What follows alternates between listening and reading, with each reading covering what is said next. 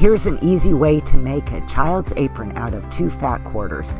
The first one will make the main part of the apron, and I give you instructions on my video on how to do this. You don't need a pattern. It is so easy to do. This is very beginner sewer friendly. The second fat quarter will make the pocket and the tie straps that also go around the neck. In this video, I also give you the measurements and instructions to make the exact same apron for an older child or even a toddler size. The link to this video is in the comment section.